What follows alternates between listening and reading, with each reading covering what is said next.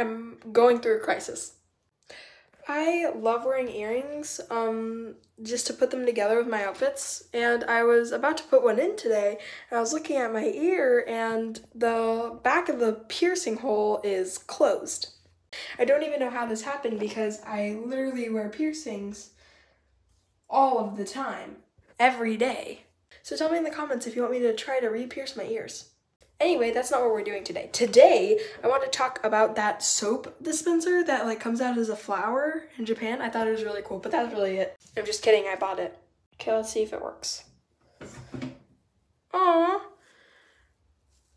It's kind of cute. It is all over me. Anyways, give me some ideas in the comments for what I should do about my ear.